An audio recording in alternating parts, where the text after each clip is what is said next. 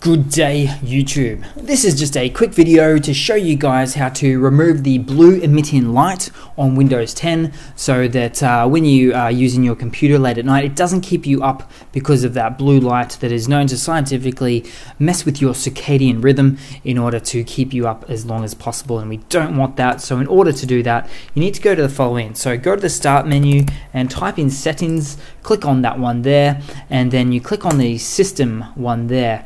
Now here we go, so here it is, it's up the front here, so you can turn it on or off, and you can set it on till 7 AM the next morning. You can even change the nightlight settings to make the strength weak or strong.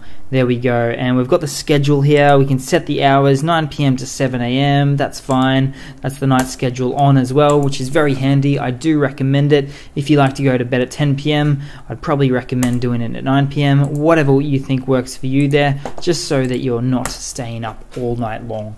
So that's pretty much it, guys. That's just a super simple, quick video to show you guys how to turn your night light mode on so that the Windows 10 machine isn't emitting as much, if any, blue light, which means you can get a nice and easy night's sleep, really. Thanks for watching. Please leave a comment, subscribe, hit that like button. I do appreciate all your support for doing all this, and thanks again. I'll see you in the next one. Cheers, guys. Hope you've enjoyed.